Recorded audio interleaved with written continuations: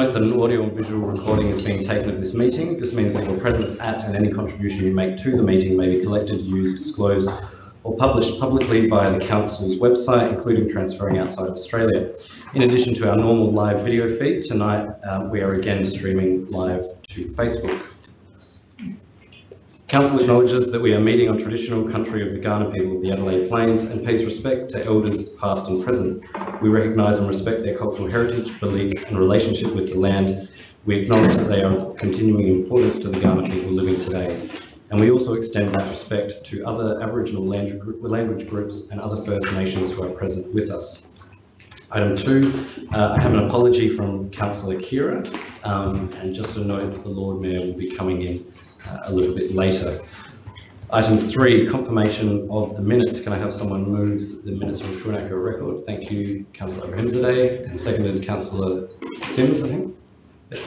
Oh, I'll have to put your hand up. Here we go. I'm just scratching my face. I won't go. Oh. Yeah. Any discussion on the minutes? I put that to the vote. Those in favour? Those against? That is carried. Moving on to discussion forum items. 4.1, a presentation from the Adelaide Festival on their 2020 program. I'd like to welcome Rachel Healy, the Joint Artistic Director of the Adelaide Festival, and Neil Armfield, AO, Joint Artistic Director of the Adelaide Festival. Please come forward. And just a reminder, we've got 10 minutes for this presentation update.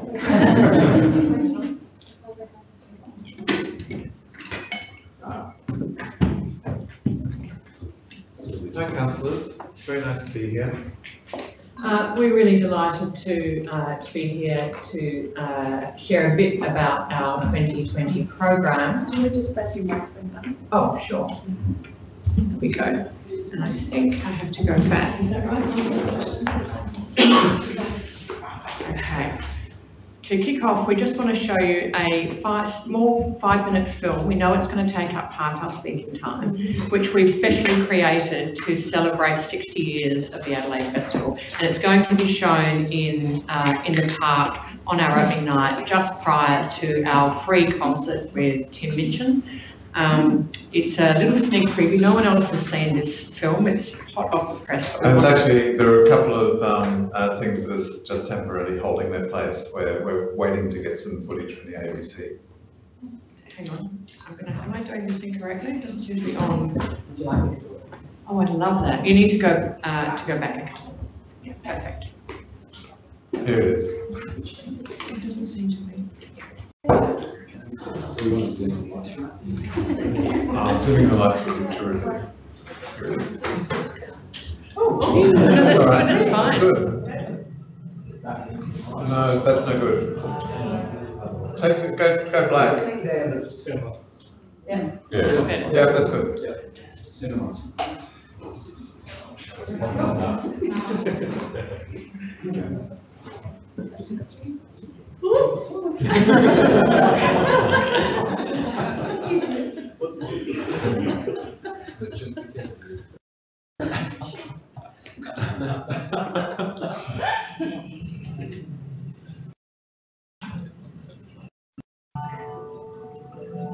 At the opening day of the festival for the year, the whole city goes gay. Such an adventure is the Adelaide Festival of Art. Organizing a festival of art is no joke.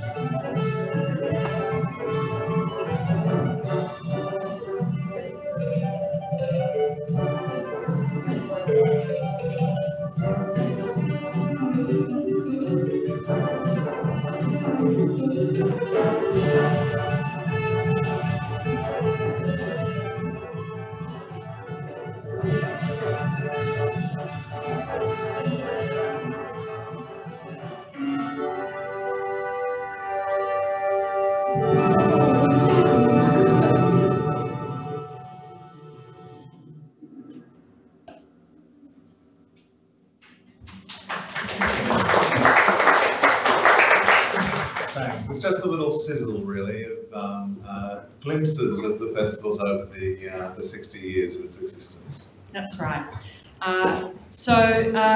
We've come back every year just to give you a glimpse of the program, but I thought it was important just to, I guess, help you understand once again that the programming of the festival is not simply a question of Neil and I travelling overseas and choosing works that we like.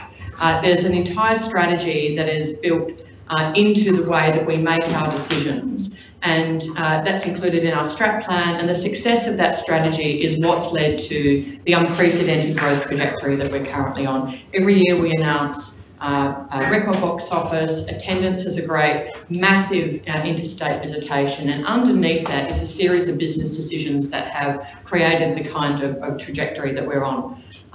Can we have the PowerPoint back? Great. As you know, the kind of national and international press we get, not just for individual shows, but for the festival as a whole, is consistently extraordinary. It is still regarded around the globe as one of the must-attend festivals of the world, alongside Avignon and Edinburgh. You can see, apart from awards, listings and commentary in papers across the globe.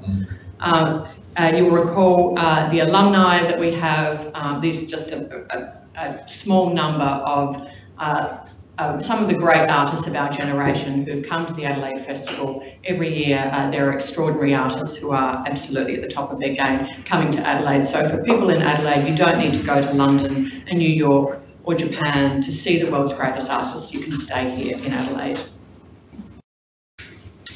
So the first strategy is that we have a large-scale centrepiece event in the first weekend, and that becomes the programming anchor for our interstate and overseas audiences.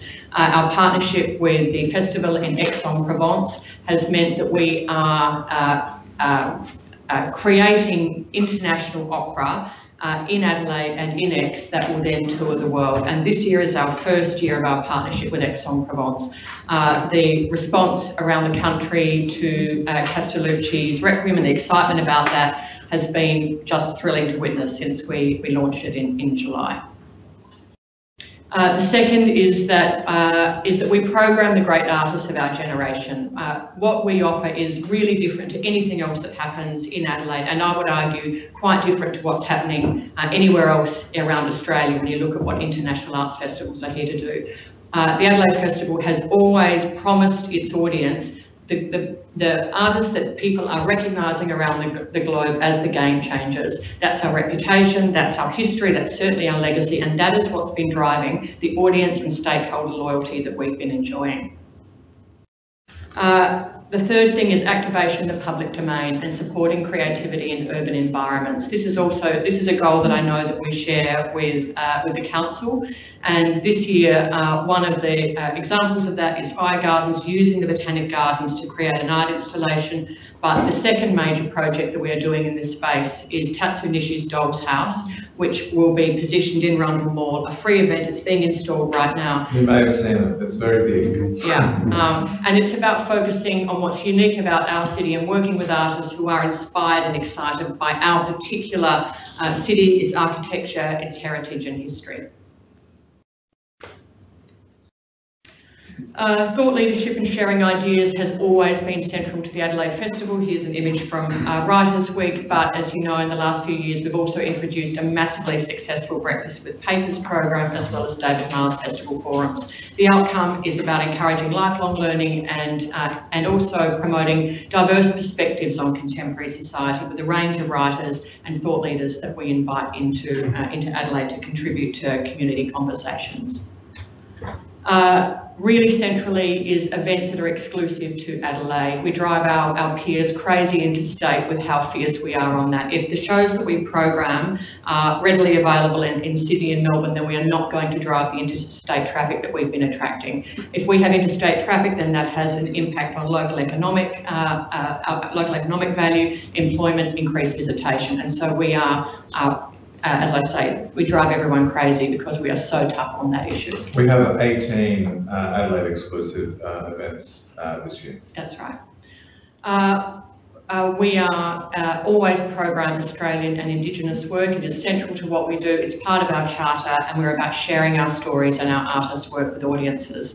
Obviously, the support that we've given to companies like Gravity and Other Myths have been game-changing for them. They're now employing 35 acrobats full-time, touring the world. They're doing a 9-month residency in Berlin now. They can't cope with the number of international invitations that they have. And that is, and part of our role is to platform those Adelaide success stories and give them a place in the world. Also commissioning new work. And that provides new opportunities and connections for artists. We've commissioned 4 female composers this year to be part of our 150 Psalms event. Community engagement is also central to what the Adelaide Festival is and has always been, and that means harnessing participants, volunteers, audiences. You remember the Lost and Found Orchestra from a couple of years ago, Writers' Week it's always been part of what we do because we recognise the kind of community connectedness. It's about reducing social isolation and building cross-generational community cohesion. These aren't just buzzwords, this is absolutely fundamental to what we do. I mean, any of us could go home and watch Richard Dawkins on YouTube tonight and get those ideas digitally, but we choose to create events where we can be live with each other and experiencing them together, and that's really central to what the Adelaide Festival contributes to our community.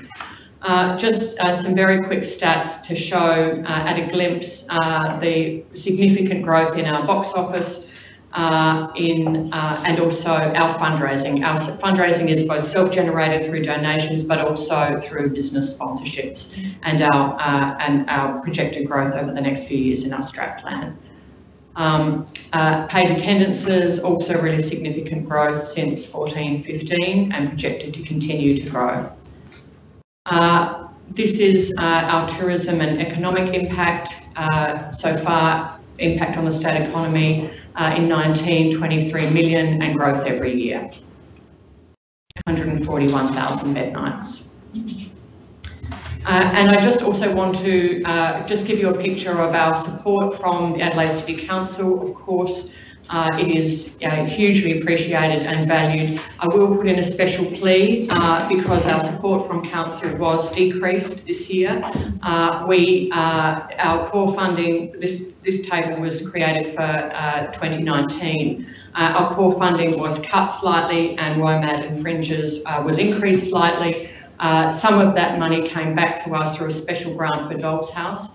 We do make a plea for, given the kind of work we feel we're doing and the kind of support that we have in our community and the work we're doing, we do hope that next time we come back that will be rethought. We'd also really love you to consider an ongoing partnership in creating work in the public domain. Obviously, it's too early to say or to talk about the success or otherwise of Doll's House, but it seems like the kind of project that perfectly aligns with what you're doing and what we want to do, so hopefully more of that.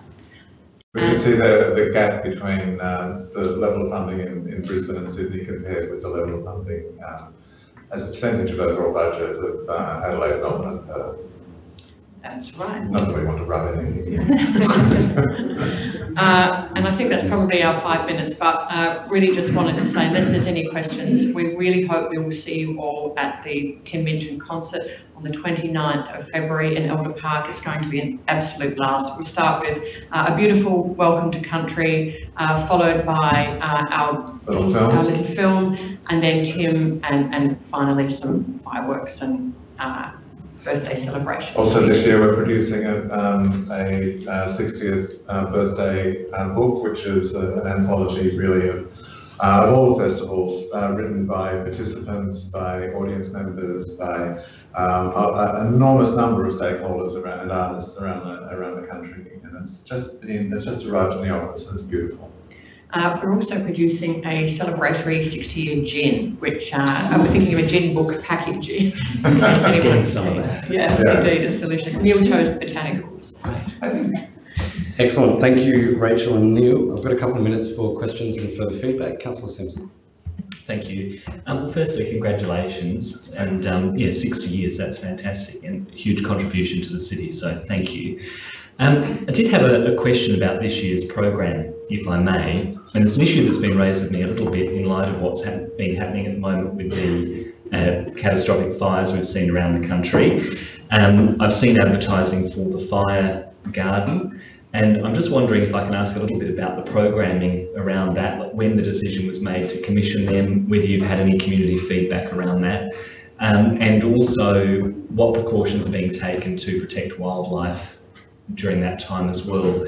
We have had reports of bats being badly impacted by the weather that we've had, and I don't know what the weather's going to be like at that time, but I was a little bit concerned that they may be impacted by open fire. So are you able to talk to some of those issues? It's important to note that it's not open fire, that it's an installation of 7,000 candles, basically. Okay. It was commissioned probably June last year when we committed to the company's work. They have been part of WOMAD twice before. Okay. Yep. And it's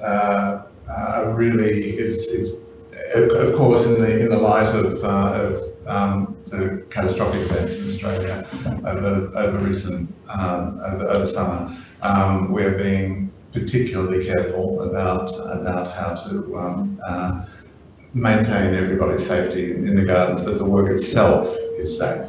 Yeah, I mean, look, we've had one comment on our social media, and it certainly wasn't along the lines of how dare you. It was more, I've got some queries, and we answered those queries. We said, look, we've talked to a number of our stakeholders, and the overwhelming feedback, and you know, I will say that one of our own staff was personally affected, who lives in the hills.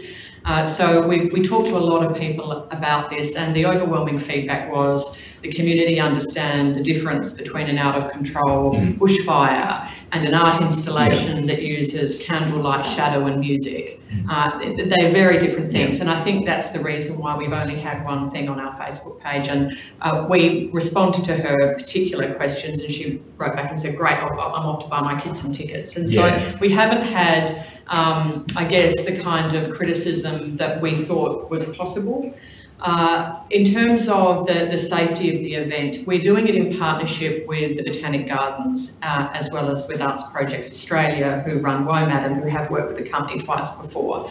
CFS have been in constant dialogue with us. They're really comfortable with Carabosse because they've worked with them twice before. The same people, in fact, at CFS have worked with Carabosse. So there's an existing relationship that everyone feels really comfortable about. If the Botanic Gardens, obviously they are the experts on the gardens, and that's why we partner with them, because they bring that expertise to the table, and we are taking all advice and guidance from them about where the installation is situated, how it's placed, how it plays out. And so if there's any, at the moment they are saying we are really comfortable that there's not going to be any danger to either the wildlife or to the gardeners themselves. And so using that as our best guide is through our partnership. We've also pledged any projected profits which go to bushfire relief and the RSPCA fund. And we're doing a massive collection at the opening Tim Minchin concert. Oh, good. Yeah, okay, thank you. Councillor Martin. Just a quick question. I'm not sure whether the administration can answer this. Where are we in the 3-year funding program? Is this the final year or second year or third? I don't have an answer. Yeah, I'll just, sorry, can you hit that? Your microphone.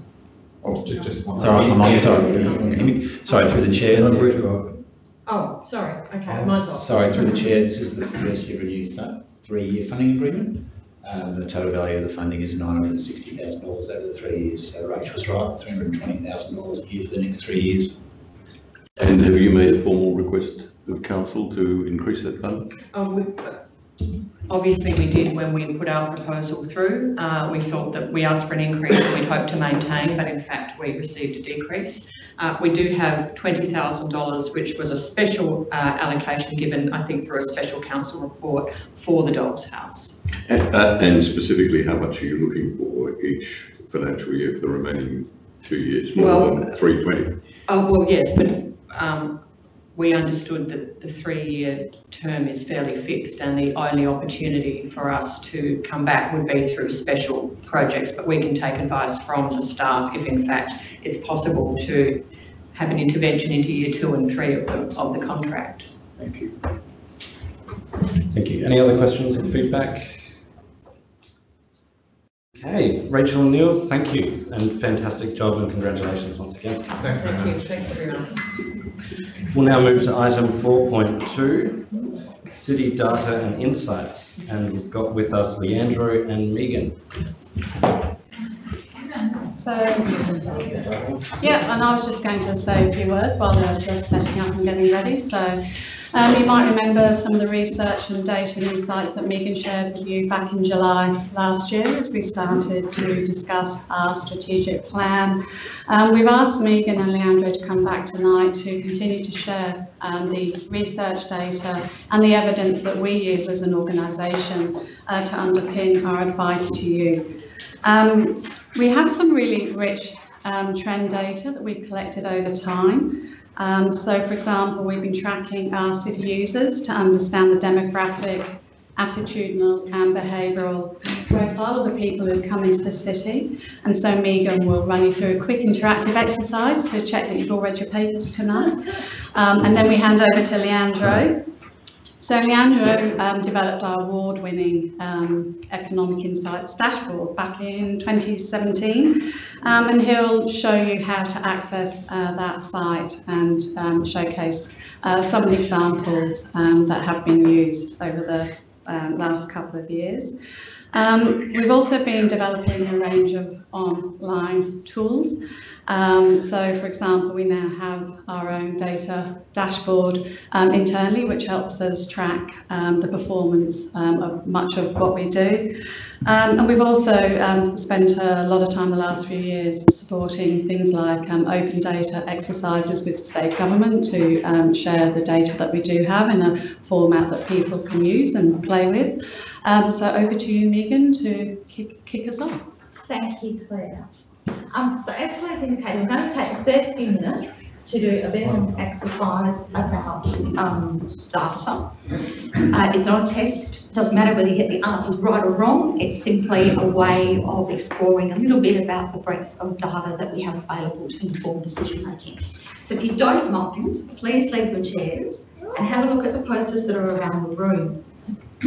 There's 4 over there that have a name, have a little description about themselves, and then they have a question with multiple choice answers. And there's the other 2 are over there. The answers are if you want to answer the questions, then you use it through the Poll Everywhere tool, which I understand you're all familiar with, so I hope I'm correct on that. But we are here to help you if you would like to. Otherwise, just have a think about what you think the answer might be, or in some cases, what the data source behind the information might be.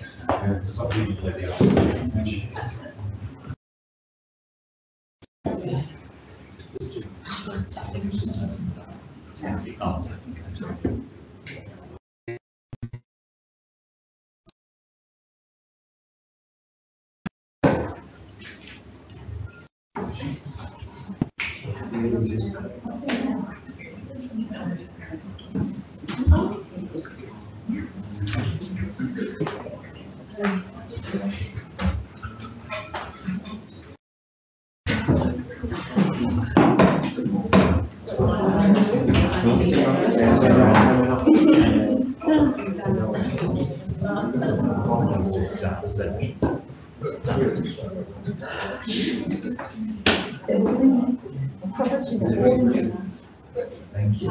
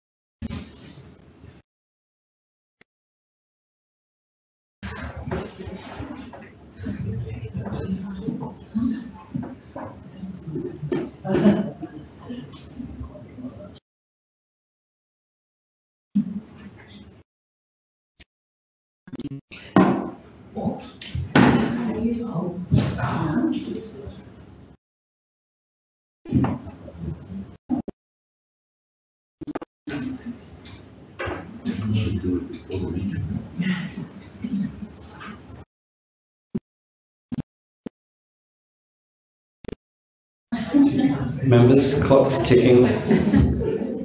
Another 30 seconds, please.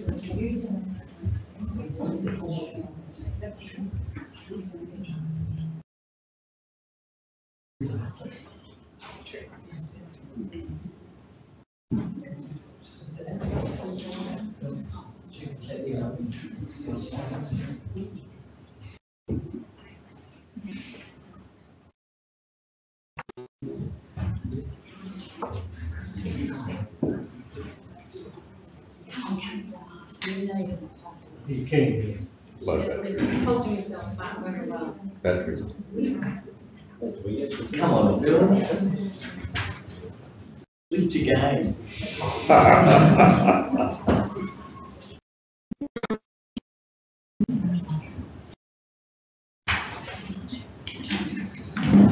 Okay, members, if we can please make our way to our seats, and Megan will walk us through the results and let us know how good or otherwise we are.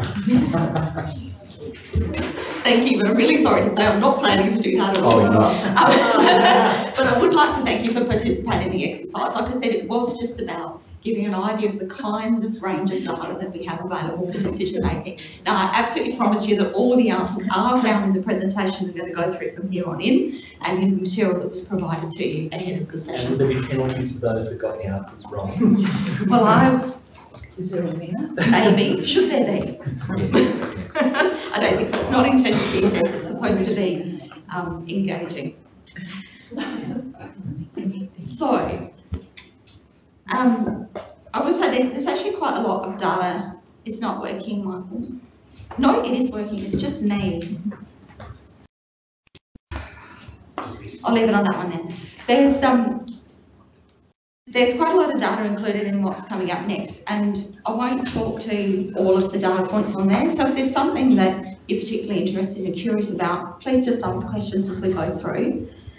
I think the first thing to say is that we have a lot of data available to us, and I'm going to mention a few of those sources, but really it's very few compared to the total array of material that we might have at different times. We have national data sets like the 5-yearly Census of Population and Housing done by the Australian Bureau of Statistics, That's one of the most important data sets for local government. It's widely used and it's very well respected. We also have data that we generate ourselves, like our city user profile survey that Claire mentioned before, and also a new piece of work, the resident survey. I'll say more about both of those in a bit. And then there's subscription services that council pays for, like SpendMap, which tells us about spending activity in the city. And there are many consultancy companies and research institutions that put reports out on different topics from time to time, and they're all part of the evidence base that we have to draw on. One of the data sets that we produce ourselves annually is our city user profile. And that's really our main source of data about people coming to the city. The main purpose of CUP, as we call it, is to find out what people do in the city, how often, the basics of who they are, where they came from, and how they got here that day. What I'll show you now is if CUP was 100 people, this is what they might look like. So what we can see from this is they're more likely to be female than male. They're here to work more than any other purpose on any given day. They tend to be in the city for any reason at all, at least once a week. 69 out of 100 would be in that category. They're equally likely to be in the youngest age range of 18 to 24 than in the older of 65 and over. And they come here for other reasons like dining and entertainment. So what's not on this slide, in a bit more detail, is that besides working, the main reasons to come to the city are to shop, to study, or for dining and entertainment. In the 2019 CUP survey, 28% of respondents, because we asked people what their main reason is to be in the city, and then we asked them what else they're going to do there while they're in the city that day, 28% of respondents said they weren't going to do anything other than their main activity.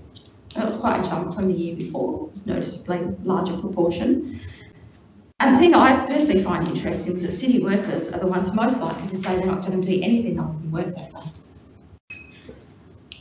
So I think this data is useful for decision making because we can use it to form our policy responses.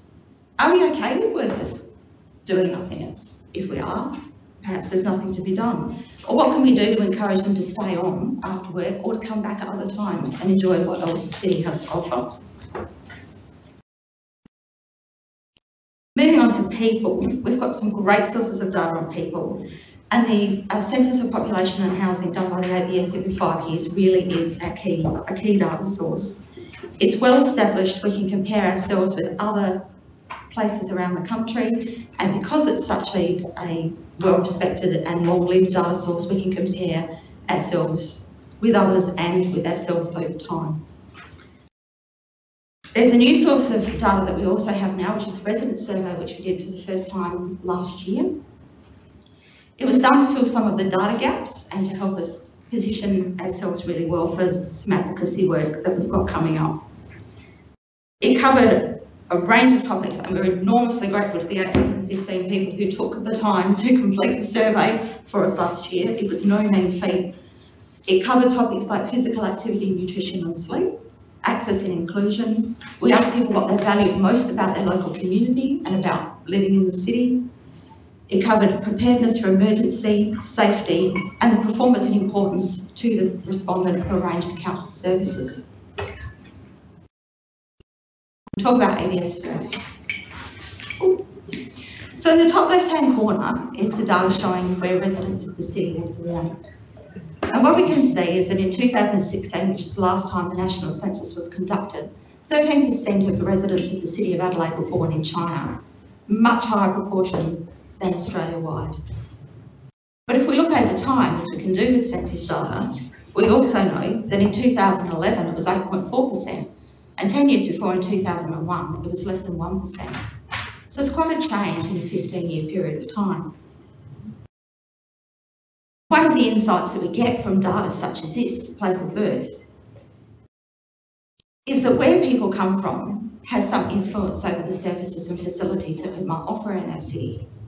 It may influence how we communicate with our residents and how we engage them in decision making. And also we have the opportunity to harness the competitive advantage of cultural diversity to attract others to come and visit here and live and work and invest. On the right-hand side of the screen is some health and fitness data, and this has come from the new resident survey. Wellbeing's been a bit of a hot topic for a while now, and this data can help us focus the effort where it's most needed. So we can see on this, in the first category, are our residents active every day? We can see that most of our residents are not getting the recommended amount of physical activity. If they're young-ish, 18 to 39, they're the least likely to be suitably active. And if they're 55 and older, they're the most likely to be suitably active, but still well below, you know, what you might desire. What data like this tells us is that there's action to be taken if we think this isn't good enough. And we can use this data as a baseline for measuring any activity that we might take in the space as well.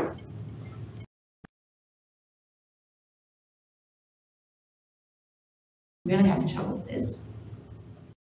Moving on to the economy, so there's quite a few data sources available to us about the economy. One of them is the Economic Insights Dashboard, which is our own creation, brings together data from a range of sources.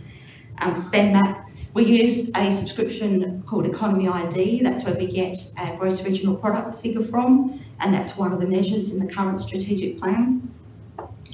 And we also use that tool to get a bit of a handle on the relative health of different industry sectors in the city.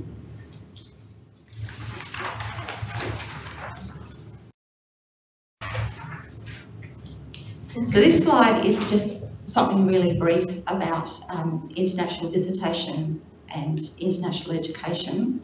So you see on the left-hand side, there's your answer to the number to which Weiwei was one of in 2019 from the pictures around the room. I've included this because we can see that international education was South Australia's #1 export, injecting $1.92 billion into the economy, and that was up about 16% on the previous year. International enrolments have increased by 55% since 2012, and China is our biggest source market for international student enrolments. China is also our biggest source market for international visitors. The things to consider from this is, with the events going on in the world, how does that affect our tourism data into the future? We might expect to see numbers to fall. That would not be unreasonable. So what can we do to encourage visitation from other places as well? And how can we continually improve the international student experience so that we can maintain Adelaide's reputation as a place of study? We'll go over to spending. So this data comes from SpendMap, which is a tool that we currently subscribe to. So SpendMap uses banking transaction data and does some manipulation to it to expand it to the big picture. And what it does is it gives you quite a detailed idea about what's been the spending spread in the city. So the data up here is the total spending in the city in the year to August 2019, and it was $4.58 billion. Most of that was spent by visitors to the city. I have to say that resident, when it says resident spending in the city, resident is technically residents and local businesses in an LTA. Those are just numbers up there, but as a proportion, resident and local business spending in the city, about 31% of what was spent in that period of time was within our local government area, about 40% was outside of it, and the rest was online. So when it comes to spending the city and growing the city economy, knowing the spread of spend in the city can help us to think about everything from how we build relationships to customers to keep them coming back, whether that's in store or online. It gives us the understanding of what is spent where, although it doesn't tell us why. How can we get more spend to occur by residents within the city in which they live? And how can we gear businesses to profit from the online economy, if that's part of their role?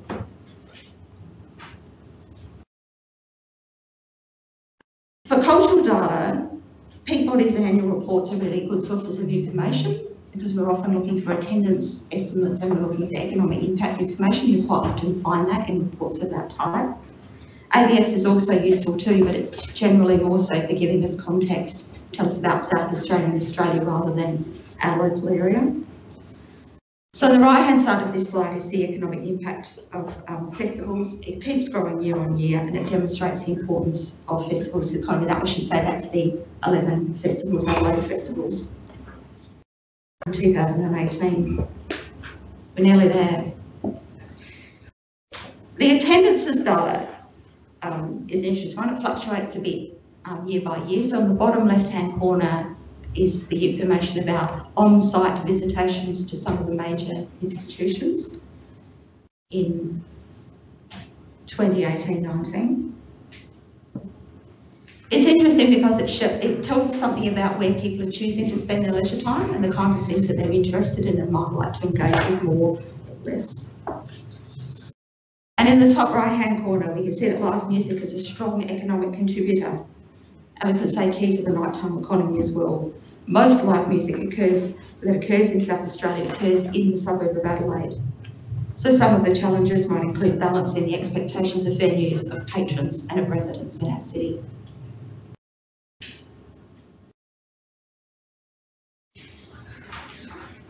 When it comes to the environment, a lot of the data sources listed here are things that the City of Adelaide generates itself. Rainfall and temperature records obviously from the Bureau of Meteorology, but the community and corporation carbon inventories are compiled internally from a range of sources. And the waste audits are commissioned so that we can understand what our residents are doing in terms of waste disposal. So in the top right-hand corner, we can see that we're actually doing pretty well, although there's no comparison there. What the waste audit data shows us is that 53% of the waste that was collected was either in the green waste bin or in the recycling bins provided. But the 40% of waste wasn't, and that went to landfill. But the real key in this information is that 61% of what went to landfill didn't have to do so. So that tells us that there's probably quite a lot of room to do something more about education programs.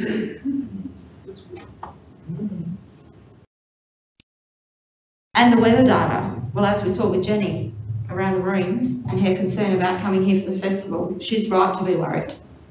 In 2019, 38 days over 35 degrees. The 2030 projection for the year 2030 was 27 days. I think what we can see here is that we can use this data and a whole range of data to understand what's going on, and we can help to make sure the city is a place that people choose to be. I'm going to hand over to Leandro to talk a bit about the Economic Insights Dashboard.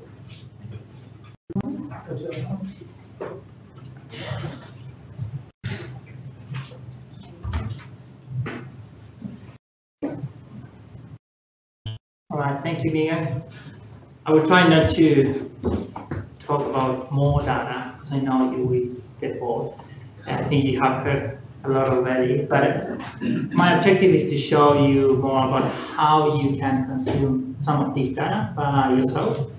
And this is basically a project that started around 3 years ago with the main objective of provide information to businesses, investors, startups, entrepreneurs about how the city was performing.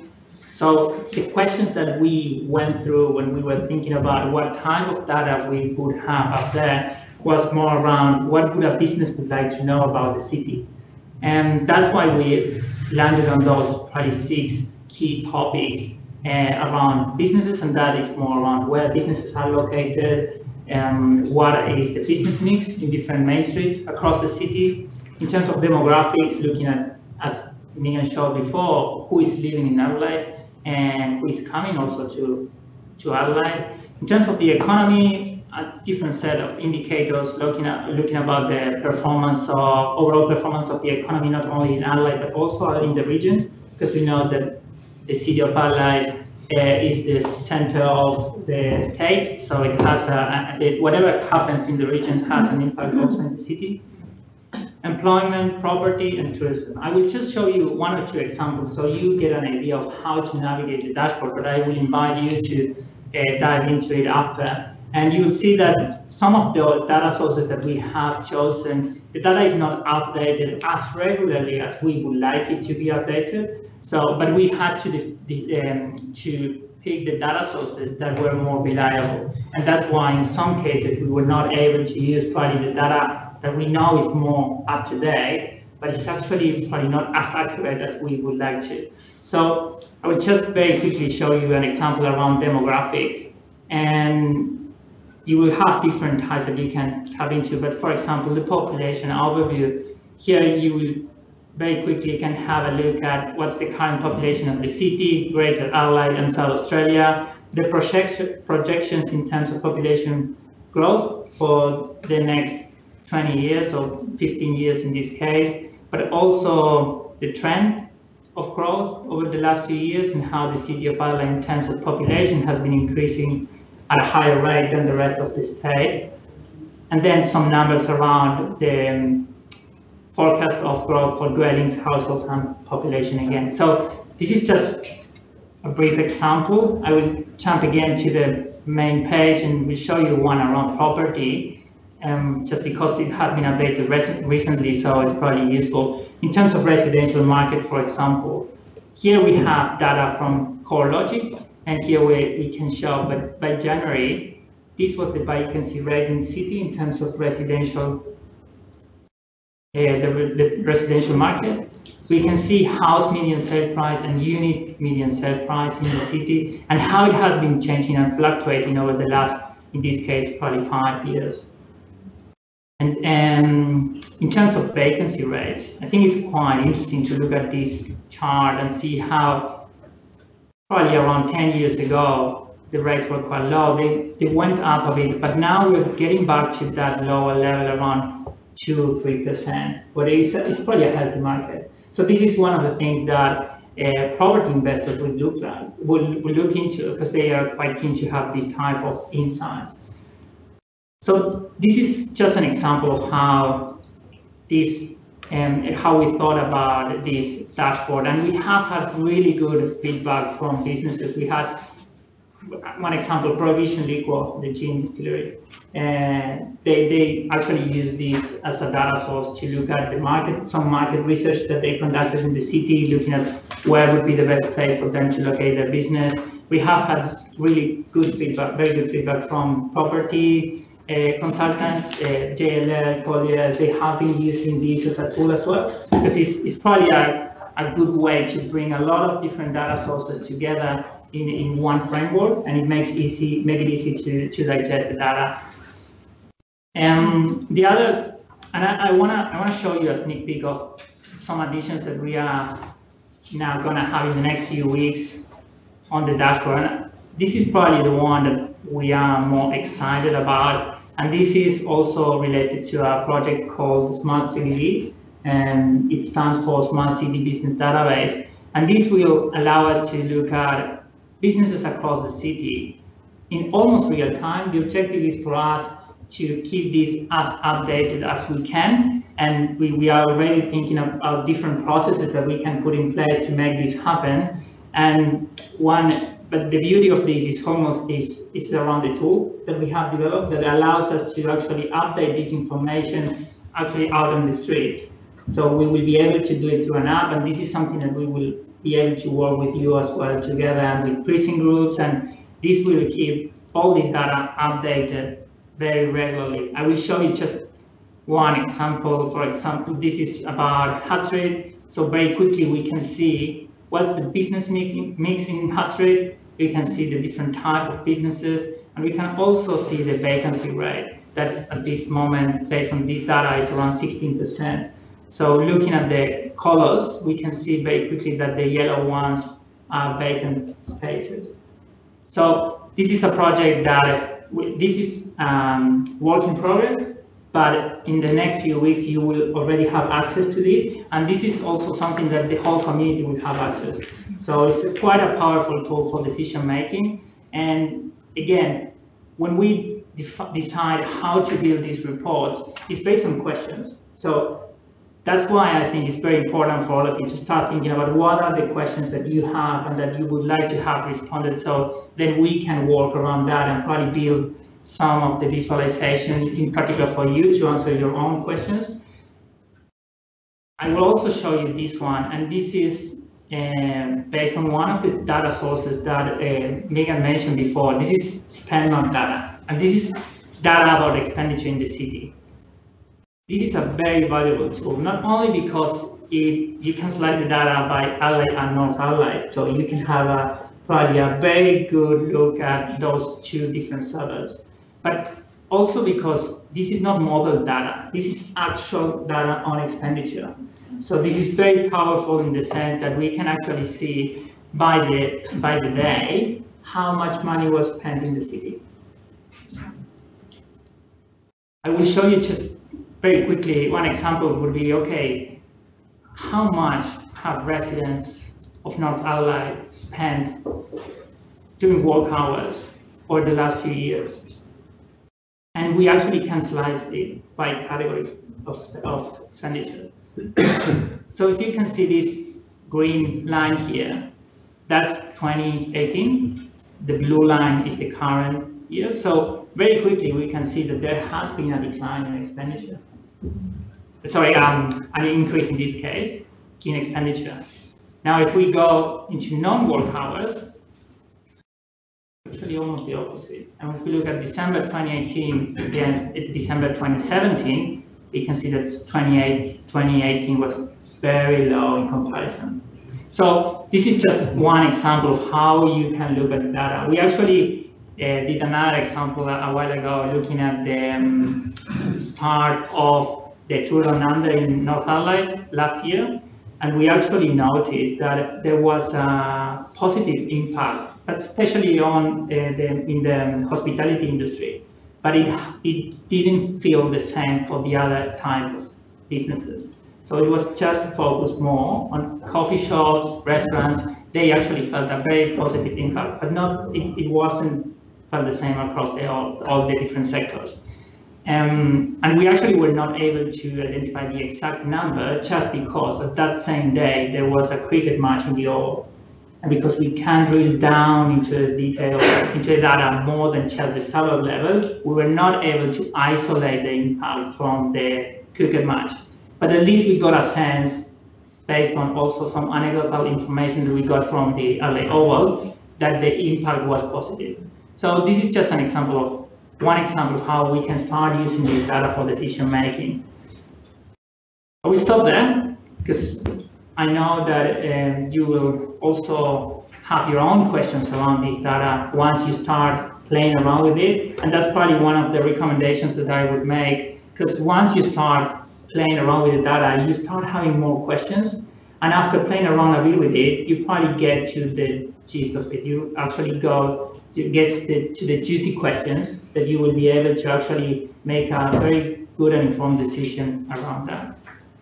So thank you. I will hand it. I don't know if Megan wants to make any other comments. So thank you then. Very juicy. Thank you, Leandro. I'll go to Councillor Martin first.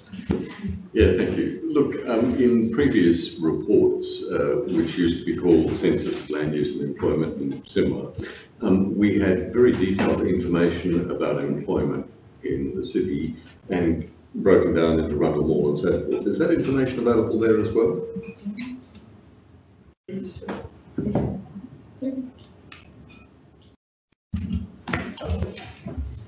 So in terms of employment information, the latest data we have for the city is basically from the last land use survey.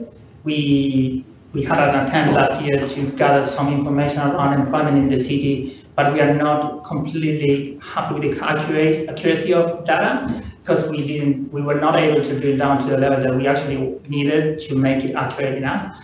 So currently what we are looking at in terms of employment data is all ABS data. And there is a bit of a lag in terms of when we get access to that data, but we could be doing some extra research around that. Yeah, that's really useful because that actually tells businesses what kind of patronage they might be able to expect from the city workforce. It allows planning on transport and other things. And is that data from the ABS the data that we've been using? Because I went back and looked at all the reports and it's 115,250 people quite some years. Do we know whether that's still the figure you're using, or? So that figure is actually from our last land use and employment survey, and that was conducted in 2016. And we haven't been able to update that data. That's why we are relying on proxies of that data. But we actually can see currently, based on ABS data, that number has increased. So we could very easily go back and look at that detail. And can you break it down, say, for Rundle Mall as well? I mean, and it was a static number, I know, 10,965 people employed in Rundle Mall. But if shopping trends are changing, as we saw with higher sales online, it'd be interesting to know whether that's up or down. It will not be comparable to that specific data, but we will be able to compare it against ABS data. So the numbers will be slightly different, but we'll still be able to see the trend, if there is a trend there, yeah. And when will we see that on the site? Well, the site, as I was trying to explain before, it has been designed in a way that probably that specific question is not answered, but we can easily work on that and build a report that will bring that data live. I think that would be really useful. Any other questions, feedback, Helen? Thank you, that's fascinating. Is there a way, I presume that there's additional data that sits behind the existing platform, and potentially as other questions arise that can be built in so that everyone can access that, is that right? That's right. Right, yeah, just, I mean, one thing that pops out is that visitor versus resident, just whether, how much of the visitor is international versus South Australian. I can imagine that data would be a useful little filter to be able to apply to it, but I'm sure there'd be lots of other bits and pieces that will pop up as we start to use it. To be honest, this was the objective of this today, yes, to show you what we are capable of doing, and probably in some way for you to start having these questions. Yes. So we will be very happy to come back in the future and probably workshop this a bit more, and probably look at what would be the main questions that you would like to have answered, and we could easily work around that, and probably build some visuals that will bring those insights to life quite quickly. Great, and you're able to, like, you're doing that interface, or do we then need to liaise with an external agency to add those metrics in? It depends on how we are presenting the data. Coming in the way, it would be quite easy to start working on that internally, and probably it depends on what's the goal. If we want to automate the whole process, because one of the goals of this dashboard as well was to automate the process of updating the data, and that's why it was an onerous project, and we actually, that's one of the key aspects of the project, and that's why we have won awards, because of the automation of the process. But if we don't do it in that way, we still could build a visual very quickly and very easily internally without the need to go externally. Okay, thank you very much, that's great. No worries. Very useful. Members? So I hope that gave you enough of an insight into the type of information that we have and what's publicly available. Our intent is to try to come to you quarterly over the year. So what we're keen to understand from tonight, and perhaps you can either talk to me, Mark, Ian, or Megan, or Leandro, to give us some insights into what it is that you're looking for. Is there anything else that's missing? We had some feedback from Councillor Martin, so that was helpful, so that we can start to build some data sets to be able to share with you regularly in the coming months. So thank you. Excellent, thank you. Now moving on to 4.3, the City of Adelaide 2020-2024 strategic plan. Yeah. So this is just an update for you. In March, you'll be getting a committee report, and then that will go through into council for you to make a decision on your strategic plan. So Sue will just take you through where we've now arrived. Worked with you guys from July, August, September. We've done 2 rounds of community engagement. We actually got a lot of good ideas, both from council members as well as community, which we're building into the 4-year delivery plan, which is currently underway. We had some feedback on the vision, so Sue will talk to that. We have tweaked the structure to again simplify. The plan on the page concept did resonate really well with community, so they did find that useful and helpful. We're still developing the long form strategic plan, which obviously until we've got the short form landed, the long form will follow. We're keen to get that delivery plan through to you as soon as possible, because that will form year one of your strategic, of your business plan and budget, which obviously we're starting to work with you on next week.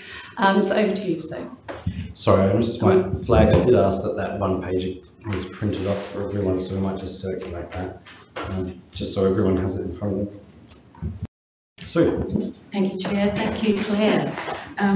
Yes, members, this is the latest, I guess, touch base with you around the strategic plan development. As you know, as Claire's mentioned, this process started probably last July, and we're keen to update you on how things are progressing, seek your sort of views, input, questions, and use that to inform and prepare for committee and then council to consider adoption of the short form plan in March. As Claire's pointed out, once that short form plan is agreed, then that means we can finalise the longer form, full length version of the strategic plan, which will, as you'd imagine, have considerably more context and information in it. And that will, as Claire said, feed into the business planning and budget processes as we undertake delivery planning. So hopefully I can make this work. And the live music that was on before seems to have finished, which came on when Megan was discussing live music stats quite wittingly. So I'll basically be leading you through this revised short form plan and talk to the contents and I guess some of the similarities and differences between what you've seen before. Hello, Councillor. Sorry, just before we go on, just to clarify, this is the first time I'm getting this one. So this is the short summary of this. Is that right? How do the two documents fit together? So this one here versus what we've got in here. Both are in the pack. So there's one slide. It was provided as a link, but given we boiled most of it down to one page, I thought we should circulate. Yeah. I get my paper's hard copy, so I didn't see the link. So just to clarify, this is the summary of this. Yes, this is the summary strategic plan structure, the plan on a page. Okay. So that includes the sort of the key high-level elements. The other information you've received in the pack is a link to key actions, which then help to map out how council can then deliver. And the key actions are then on this. That's correct, right. And they're on the later slide. So okay, cool. Thank you. Thank you for the question, Councillor. And yes, just to reiterate, it'd be great to hear any questions at any point or comments, because sorry, we are here to hear from you as well. And at the end of this presentation, we will have a question for you regarding the vision. To recap briefly on the journey so far, as you'd recall, since our conversation started last July, we've gone to the community with your draft vision, priorities and outcomes. We engaged with over 1,250 people at numerous forums, events and meetings, some of which some of you attended. We received over 1,000 pieces of feedback, and I had great representation from members of the community, key stakeholders and yourselves, so thank you. What we've heard largely during that process, well, I think we've had positive responses to Council's development of the next strategic plan, which has been exciting. The feedback we received from the community aligned well with the conversations with elected members and what we had heard from you as to your common shared themes and priorities. We did also identify a desire to, I guess, embolden the plan and increase the emphasis on creativity, which we've tried to achieve in order to deliver for this very unique city of ours. Since consultation on the draft plan's closed, we've then considered that feedback received and taken that on board, whether from yourselves, stakeholders and the community, and asking you today to start the conversation about a revised plan. That, as I said, places a greater emphasis on the city's creative and dynamic culture. There will be a more detailed analysis of consultation outcomes that we're currently preparing for you, which will come out with the report in early, I think it's the 3rd of March, is the committee meeting at which you'll receive a several page summary of the consultation feedback. Are there any questions on the consultation opportunities? Sorry, and apologies if it's in the report, I didn't see. How many responses have you had to date, and how many people have been engaged with as part of the consultation? We've had 300 of the postcards and feedback forms. I don't know if you were aware of the postcards that were used in stage 1 of the consultation. So 300 have come back? Yes, that's right. And that's postcards and the formal feedback forms. In terms of the formal feedback forms, it's been 32 in stage 1 and 47 in stage, 15 in stage 2, meaning 47. The postcards were kind of understandably a more popular means for people to provide feedback. They were less intensive and demanding of them. And centred around, I guess, more engaging questions around the key themes that have been identified early on. So they're a bit more high level than the yes. structured email feedback. Yep, makes sense. Yep. So we did receive more of those.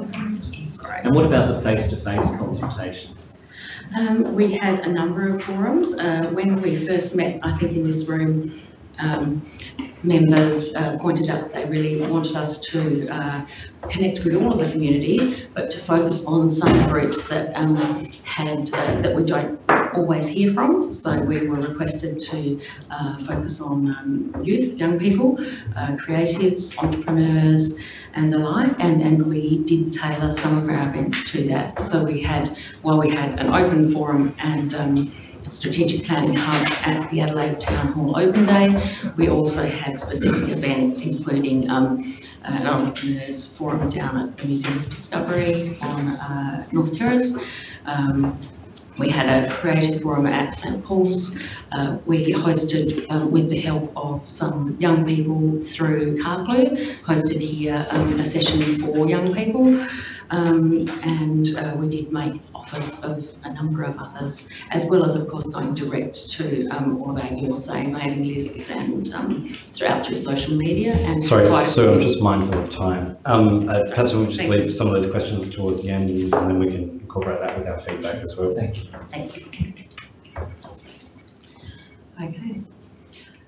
Looking now to this document that the Chair's kindly asked us to distribute, this plan on a page is a simplified and streamlined version of the consultation draft plan that was received earlier.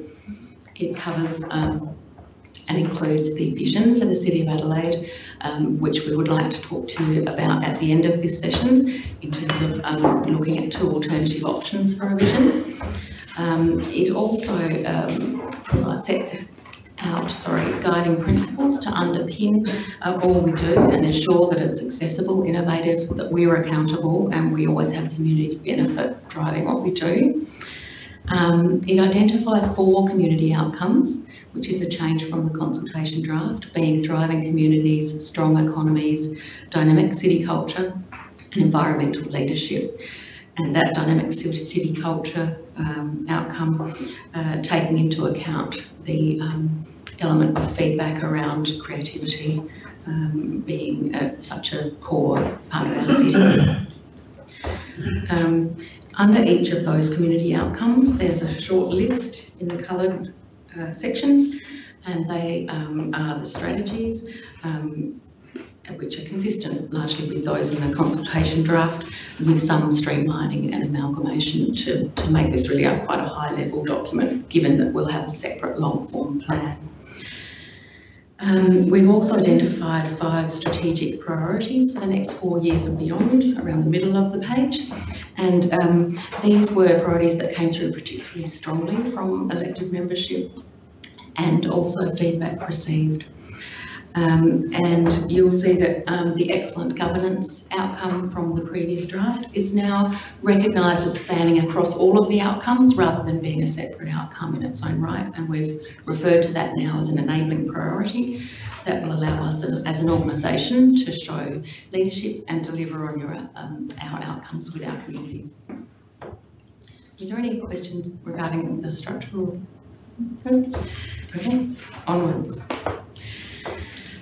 As discussed a moment ago, even though the key actions are no longer included in the plan on the page, we thought it was really important to share those with you so that you can see that while there are presentational differences, the things that mattered to council and to the community still matter and are intended to be captured. This work will also come back to you in March when you're asked to adopt the plan on the page, so that again you have a good line of sight to the key actions that are being proposed to deliver on this strategic vision.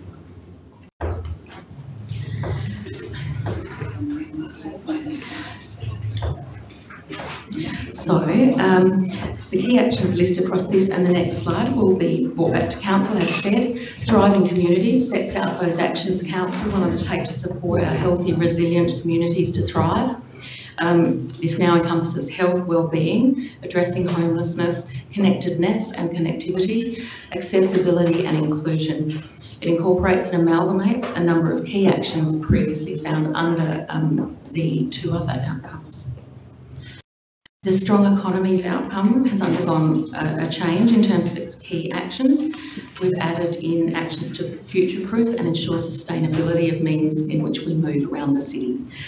And new actions also included to expand Adelaide's global reputation as an attractor by virtue of our events, festivals and celebrations. The new Dynamic City Culture outcome builds further on both protection, preservation and promotion of heritage and our beautiful, surprising places, old and new. It highlights representation of Aboriginal peoples and culture and celebrating in general cultural expression, experiences and participation. And the role of infrastructure in supporting those aims is also represented.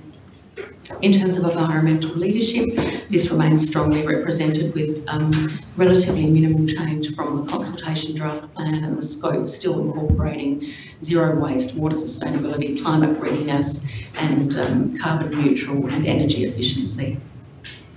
Excellent governance, as I've said, is now enabling priorities which will support us to achieve the other 4 outcomes.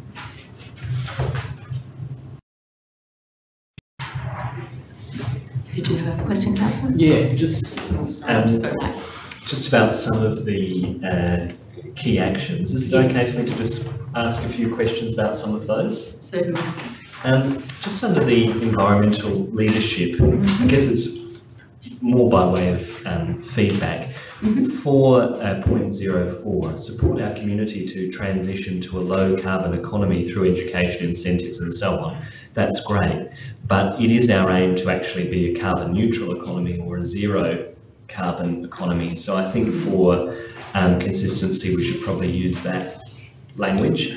So the city's got clear targets about doing that by 2025. And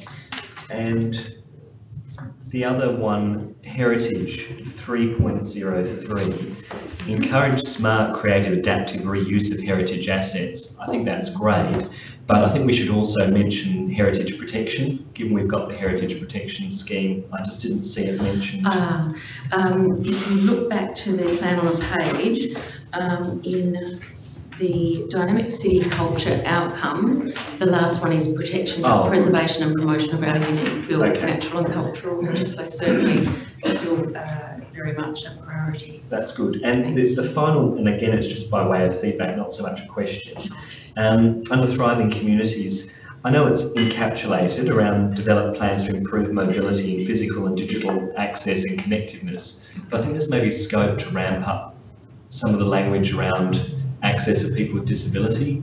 Maybe there's a way we could be a bit more explicit about that. It might be on the plan page, but I didn't see it in the key actions of the 4 year. Yes, thank you. We have, there is a strategy on the plan on the page under thriving communities. The second to bottom is a safe, affordable, accessible, well-connected city for everyone and all transport modes. But it's great to have feedback if that needs to be accentuated further. Yeah, I think, and just on the parklands also, increased community use of and access to the parklands, absolutely.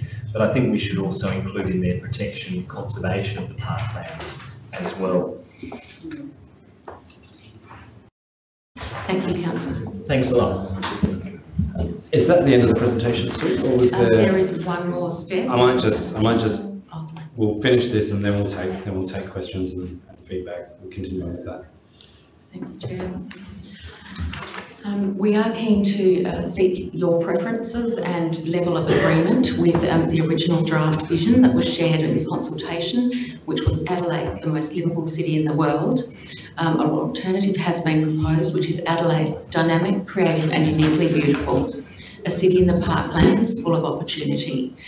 And hopefully on your devices you already have loaded up PolEV, because that is a way in which we're asking you to just indicate how strongly you disagree or agree with either of those two visions, and we'll display live results, again anonymously, so there's no fear. We're just keen to get a feel for the members' views on these two visions. Sorry to edit. Sorry. Yeah, that one looks like it's it's sort of two slogans in one. Could we have a city in the park full of opportunity?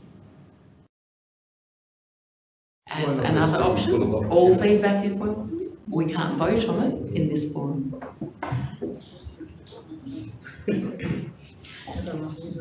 Hang on, we can vote or we can't? No, we.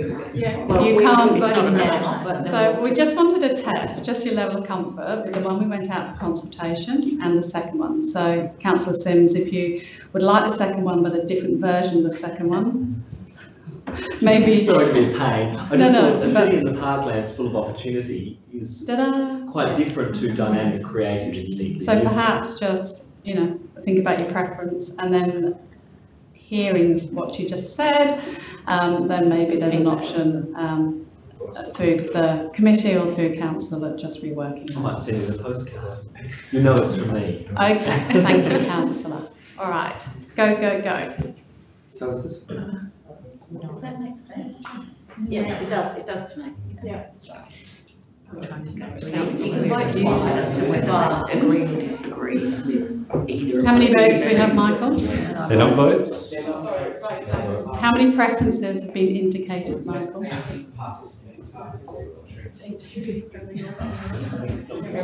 right, move on. If you make a mistake, you can clear responses and try again. Have we all filled it in? Anyone who wants to? Excellent. Okay, moving Thank on. you. We'll open up the floor. If I can have silence, please, we'll continue. Thank you, Chair. We're all keen to get this underway. We've got another big item left. Okay. So opening this up for questions, general feedback. Members, Phil. Yeah, we're allowed to give feedback. That is to say we don't like this or we like this. Absolutely. Oh, great, great. But look, can I just say that I endorse entirely what Rob was saying about the parklands. Sure, we want to increase community use and access, but our job, as was pointed out at a public meeting last week, is to protect the parklands against large-scale commercial development. So we should have protection in there as well. And for me, and I am taking up the point that Rob tackled, it does seem from the documents that are available that we are stepping back from our endorsement of, in the last strategic plan, the Paris COP21 agreement and our clear intention to become one of the world's first well, actually, there's a debate about that, the world's first, or one of the world's first carbon neutral cities. In fact, the only mention of carbon neutrality in the whole document is at 4.06, achieve carbon neutral certification for City of Adelaide operations, which is a step back, in my view.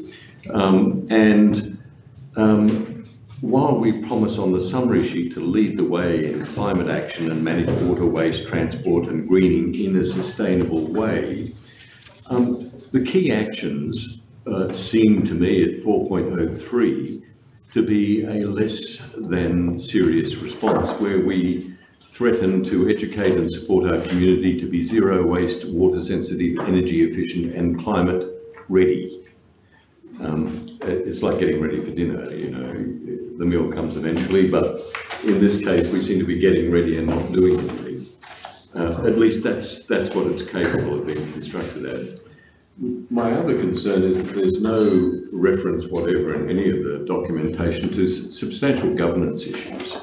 And previous, although often ignored, previous strategic plans have given commitments around transparency, around confidentiality and so forth, so that there is a level of comfort among ratepayers, constituents generally, that we will apply best practice in governance, not just, you know, an undertaking to do decision making based on data and evidence, which is good. I'm happy about that, even though we don't always do that. Yeah, we could add ideology too, but data and evidence is fine. And I do wonder about our commitment to robust financial management when, as an organisation, we are about to enter into very substantial debt for a very long period of time, and to be promising robust financial management, merely robust financial management of a fairly unwell financial situation, would seem to me to be not enough. You know, I think you need to actually provide some assurance, guidance, direction, so that people understand how you're going to manage your very substantial financial issues. Thank you, and through you, Chair. Feedback duly noted, and we'll work through that as we prepare to come back. I did want to point out that the guiding principle of being accountable, I would imagine, would encompass transparency and openness, but take your point. Well, you can be accountable every 4 years when you go to an election, but during the course of the period, there is a governance standard that is, you know, worth stating. That is to say that the confidential matters will only be confidential because of these factors. You know, there'll be transparency in decision making in these circumstances always. That kind of assurance is an important thing to include for stakeholders. Excellent. Thank you very much, Councillor. In terms of next steps, some of the feedback that's been taken on board will be able to be worked into the plan. We will also be developing the delivery plan once this is settled, which will set out and map out how those key actions can be turned to deliver the strategic vision for Adelaide. Thank you, sir. Lord Mayor. Can I have, oh, sorry, there was just one other thing that I meant to ask. You may speak. Yeah, just going back a little earlier when we were talking about Adelaide being the most livable city, given that that title has gone to Vienna, how does that work? I think it's an aspiration. An aspiration to overturn the current most livable city. Overtake, I think, would be the correct terminology. To be. Thank you. Thank you, Lord Mayor. Yes, sorry. And to that end, it's, you know, it's an aspiration to be the world's most livable city. Most livable city ready. I actually agree with Councillor Martin in terms of the environmental leadership. I know. In terms of, I think that we can strengthen some of that because we have got very, very clear a plan we've been working on for years, and And this council has supported just as much as previous councils to make sure that we do get to zero waste, we do look at water, we do look at greening, and that we work with our communities to be climate resilient. So that whole thing around adaptation mitigation, I think, needs to be stronger, so that we have a very clear goal within this to be carbon neutral as a city. I know that we'll get there first in terms of our City of Adelaide operations, but we might get there this year, and this plan will go over the next 4 years. So I think that we can actually maybe stretch some of those goals just a little bit. The transparency also, I think, you know, as we've been talking about this level of government being the most transparent in terms of, you know, how we conduct ourselves. So just in terms, I couldn't find community consultation, like how we, because that sort of underpins everything that we do. So, you know, in terms of there is a responsibility, and it's something that we take very seriously, that we take everything through the community consultation processes, and it's not really there in terms of one of our enabling priorities. So if we could add something around that. Thank you, Lord Mayor. It's been reflected in the key actions about new approaches to engaging the community in decision making, but we're, so it's not on the plan on the page, but if we need to emphasise that better. And if I had made one more, Chair. Is that a yes? Yes. Is that a yes? And I do actually also, I went looking for the Adelaide Central Market, which is listed 3.05 under dynamic city culture, but I'm not sure whether it sits there or under strong economies. And equally, I would put 2.11 under dynamic city culture rather than strong economies. So it's just, I know it's a bit, I guess it's about 6.5 doesn't know to where it sits, but I would have thought that if 88 O'Connell was sitting under strong economies, then the central market redevelopment would sit in the same place. Yeah, so, and because I went looking for it, as did a few other members. Thank you. Councillor Simms? Oh, sorry, Deputy CEO, did you? No, Councillor Simms.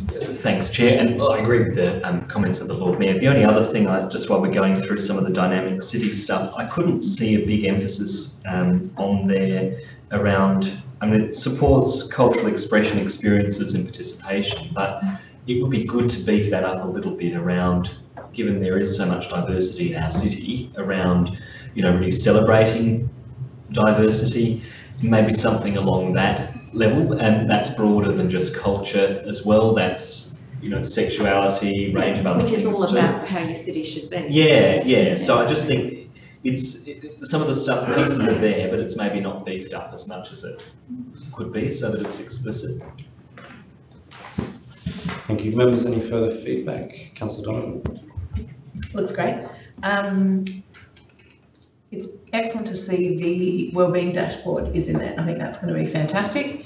Great to see also completion of the north, south and east west. I think though at this point in time, I hope we are well beyond that in terms of a 4-year action plan, in the sense of the city access strategy and the movement and transport plan. And I see that this is mentioned in the outcomes in terms of thriving communities, in terms of the sort of general, safe, affordable, accessible, well-connected city for everyone in all transport modes, which is good. But I'd like to see it strengthened, or, you know, different wording. We've got the north-south mentioned in thriving communities. We've got the 2.09 under strong economies, work with the state and federal government to future-proof infrastructure, which is important. But what isn't reflected for me is that a key part of the work that's being done at the moment is around ensuring that we actually have the design plan for both cycling, for walking, for public transport, that integrated, connected plan is there. So I'd like to see something in there about, within that 4-year action plan, a completed design around that integrated transport plan that looks at ensuring walkability is highlighted, cyclability is highlighted, as well as public transport as the key integrated transport plan, which is underway, but not quite Some in the of that stuff wording. needs to be more explicit, doesn't it? Yeah, not quite there. Lord Mayor, did you wish to? Oh, no, I was just going to say, once we finish our immediate feedback, we can of course feedback in the next week or so. Any other? Can I just get some clarity? When is this going to come through committee and then through council or straight Yeah, to it's on the council? 3rd of March into committee and then the following council. So if you're quick by the end of this week, that would be helpful so that we can publish on the agenda. Excellent, thank you. Members, any further feedback? Councillor Martin? Only Councillor Sims is disappointed there's no commitment to increase rates, as Councillor Moran and I are disappointed there's no commitment to freeze. I was actually just about to touch on that. My contribution, funnily enough, just picking up on what Councillor Sims and Donovan have said, I do think some of the language is a little bit too fluffy. I think that 2.1, develop 88 O'Connell Street, I like that, it's clear, it's an action. But then 1.6, support volunteerism. It's just a bit vague, a bit naff. Trying to increase the. I think.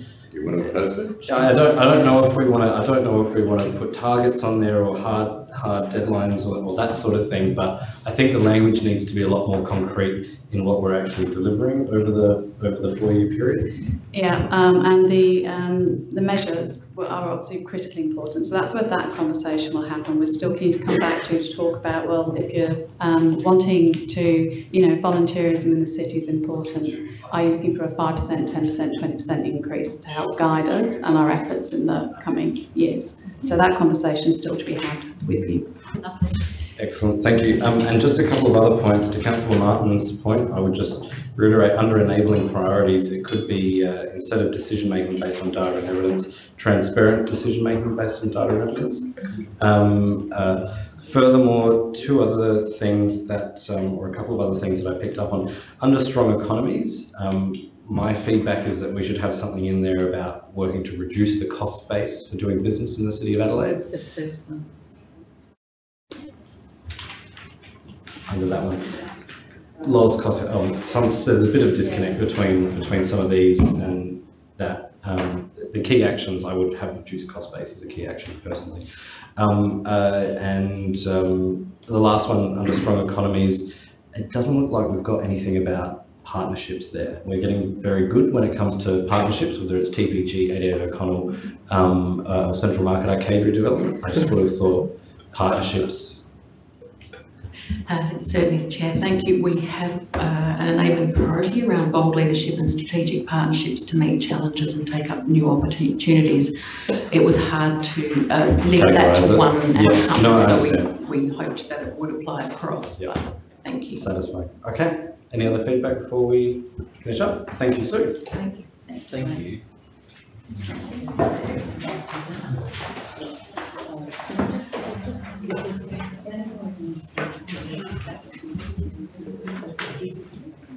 We now come to item 5.1, exclusion of the public.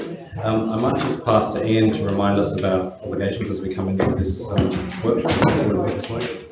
Thank you. Just through the chair, as we've got an important agenda item to discuss next, which we're requesting to be in confidence. It's on the basis that we're in a non-binding heads of agreement. Members? On the basis that we're in a non-binding heads of agreement at the moment, and that we do have non-disclosure agreements that have been signed by ourselves and the proponent, and I'd hate to jeopardise any of those early discussions on the behalf of ratepayers. Thank you, Ian. That being the case, I'll seek a mover and a seconder for this. Councillor Knoll, Councillor Abrahimzadeh seconding. Councillor Knoll, do you wish to speak? Councillor Abrahimzadeh? Members? Councillor Martin? Again, I don't see any reason why this is in confidence. There is sufficient speculation in the media for this to be an open discussion. I might just ask, given that Ian touched on the non-disclosure agreement that was signed, if perhaps Ian or Rudy could give some further advice. Whilst there's some speculation in the media, from my perspective, I'm employed under an employment contract and I'm bound by the Code of Conduct for Employees in the City of Adelaide, so media speculation is just that. It's not something that's come from staff, either myself or Tom or others who are involved in this project. So, small town, obviously, speculation is speculation, but from our perspective, we haven't released any information around proponents on this project. and nor do we intend to until we get to a development agreement point, which would be consistent with the practice under the Central Market Arcade project. Thank you. If I could just ask Rudy if you could just elaborate on whether the appearance of bits and pieces of this in the media absolve us of our need for confidence here. Sure. Through the chair, whether or not particular information is shared in the media is totally irrelevant to the requirement to assess the potential confidential grounds and basis that we're applying for this motion. So members have to turn their mind when considering a motion to move into confidence, whether there are sufficient grounds and basis to do so. That means you've got to justify the grounds available under the legislation. If it is recommended to do so, you of course turn your mind to the fact whether that's warranted or not. The administration is putting forward a recommendation to that effect. That of course still entitles you to have a different view, but it needs to be pointed out that there are serious legal and contractual ramifications if you were to be in breach of those contractual obligations that we've got, and that we clearly pointed out to you as well in the recommendation. And sorry, Rudy, if I could also just ask you to elaborate the non-disclosure agreement. Now, I as a councillor haven't signed that, but the city has signed it. Does that then expand to us as well as councillors? Through the chair, the non-disclosure agreement is binding on the corporation of the City of Adelaide.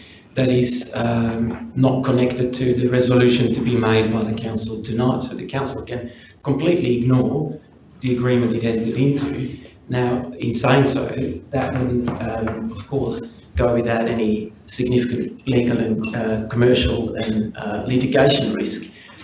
So yes, you can move to discuss everything in public, but there will be consequences for that, and these consequences will be ultimately adverse to the community, who will be hit in the council's pocket, really, which is ratepayers' money. Thank you. Councillor Sims, do you still wish to? Councillor Martin, sorry, Robert had his hand up first. Thanks. Look, I usually do agree with Councillor Martin in terms of keeping or trying to move away from confidentiality. In this instance, however, I do think that confidentiality is warranted because this is clearly a commercial in confidence matter. But I would reiterate the view that I've expressed previously, and that is that we should seek to get this information out into the public as soon as possible. And I'd impress upon the CEO the importance of exploring that opportunity, because I do think the public has a right to know. However, this is clearly a matter of commercial in confidence in my view. So on that basis, I will support the motion. Through you, Deputy Lord Mayor. Can I ask Tom, can you just explain when you anticipate that we can release this information? Through you, Presiding Member, just to reference what Rudy has said in regards to the NDA. The NDA covers both parties in regards to the release of, or even the moving through a commercial process. We've been asked by the proponent, and also we asked the proponent to enter into that, which would stop, dare I say, information being released not in a constructive way, and also prior to actually entering into some form of agreement. We're in a draft arrangement at the minute. We're in a non-binding heads of agreement. The proponent has asked because of their intellectual property, and from our perspective, once we get closer to a development agreement, the council has all the information and the facts in front of them, and has actually agreed to move with the proponent into whatever the next stage would be. That's when we'd be able to start to release information. And can you give us an estimate of time? In effect, for us, a drop dead for us is probably looking around prior to the 23rd of May, and that is contingent upon information that relates to the state government, as elected members would be aware. Thank you. Councillor Moran. Could I just ask Rudy again, why, just because it's commercial doesn't mean it's has to be confidential? Why would the proponent, when he wants us, I would assume he wants us more than we want him, why would he sue us if we discussed what he obviously, development he obviously supports? There is no information in there that's sensitive. and they could choose when they come speak to us not to give us any sensitive, but mate, that's way too long. We've decided this a long time ago, and it's really embarrassing not to be able to say anything to the people who are actually owning the land and paying for the development. So I don't understand when you say that you hit the hip pocket of the resident and ratepayer, why on earth would these blokes sue us? If they did, we'd break the non-binding thing and go to pick somebody else. Surely we have got the whip hand here. I think both Rudy and Tom, maybe Tom. Well, I did not actually wanted a legal opinion here. It's a very good question from Councillor Moran. Effectively, we've entered into this agreement in good faith. We understand this is a commercial arrangement. We understand that there's matters between both parties that need to be discussed in confidence so we can get to a point. However, what you've got in front of you is not the information that will be presented. The proponent himself will be presenting significant information which needs to be maintained in confidence, so council can consider and feed into that process. That will be done this evening. But I still don't understand. Sorry, I had Councillor Martin after you. Oh, well, actually, I've still got the floor, Chair. I still don't understand, just because you say it has to be discussed in confidence. We're not talking about spies or spyware or something like that. We're talking about a publicly owned piece of land. We're talking to the lucky proponent that got our nod, or the majority nod. What are they going to tell us that Joe Blow ratepayer doesn't deserve to hear? And I don't want to hear it if that's that secret. Through you, presiding member, council has entrusted us to get the best commercial outcomes and the best outcomes for this site. Yeah. And naturally, we need to work with that proponent at this present stage in an element of commercial confidentiality. That will allow council in the fullest of time to make a decision where the information can be released to the public. But at this present stage, I would be advising council that we need to maintain confidentiality. Wouldn't the light of public opinion shone on this, which would be on our side, enable us to get the best outcome for the public? Because then they would know the aspects that we're arguing about, like height, width, setbacks, all those sort of things. Why are we hiding it from the public? Wouldn't they be on our side to get? Councillor Moran, I think that's more of a rhetorical question. I don't think Tom McCready is able to speak on the public's behalf or make a political judgment. That I think is more of a political judgment. What would hurt our ability to get the best deal if we had the people behind us? What are we doing that we think that the public won't like and we can't tell them? It doesn't make any logical sense. The things that we want for the developer to do, I assume that we are assuming that the public want us to get. So therefore, shouldn't we be discussing this in public? So if we've got it wrong, they will tell us. Through you, presiding member, just to respond to Councillor Moran's comments. Firstly, you will have ample opportunity to present that in public. This is an opportunity for us to work through design elements tonight, and there will be other commercial discussions as well. The proponent themselves values their IP, and naturally they wish to actually discuss this in an environment where they can have a robust debate with the elected members without divulging that IP into the public. However, it will come to a point where that will be divulged, and it will come to a point where the public are informed of what the outcomes of that is. And that's all I can say in regards to that. Don't you think that? Sorry, Councillor Moran, you've already spoken. Unless you have a further question. We can't tell the public till May. I'm debating now. We can't tell the public till May. If you're debating it, you've already spoken. You can only speak once in this motion. I'm still speaking. Let's ask some questions. Through you, presiding member, I indicated that the latest date for us would be 23rd of May. We would hope to wrap things up a lot earlier than that. Just to understand, that date is linked to a state government commitment. However, we wish to bring it back, a number of iterations back to council to be able to move this pretty quickly. Councillor Martin, you had your hand up. Yes, a question. If it is financial arrangements we are talking about that are particularly sensitive, I understand that, but the administration is saying to us, this discussion will be about design elements.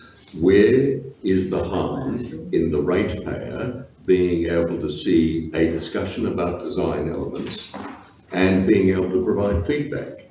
And if this is not to be the occasion, is there no occasion for the ratepayer to say, yes, I like that design element, or I do not? Or are they simply going to be presented with a done deal? Tom? Through your presiding member, first of all, that's a role of council in regards to determining the outcomes of the discussions that we have. And in regards to the financial question, the reason why design is a request from council to come back, you asked a series of questions. However, the outcomes of that design certainly relate to whatever the financial outcomes are in regards to yield, in regards to council's return, in regards to the cost. So they're intrinsically linked. Design talks to finance and talks to commerciality. Members? Councillor Knoll? Something to sum up? Absolutely. I mean, from the discussion, I mean, I can appreciate, you know, wanting to get it out in the public, and yes, that's certainly a good ambition. The difficulty we have is this is a draft.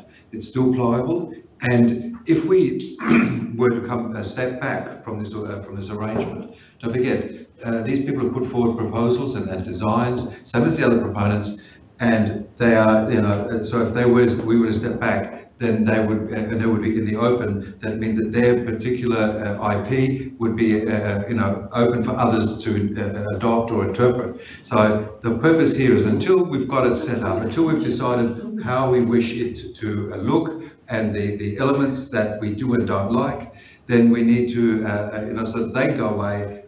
Our team can actually debate it and actually, you know, get into the negotiation, which they do an excellent job with, so that they do get for us the best benefit. I mean, that's the whole purpose of this, and keeping it to this level. And when we are ready, and it is something that we can show, and don't forget, we made the decision as a council. I mean, with the councillors, that's why we've given this responsibility, and I'd like to think we're trying to do our best on that regard.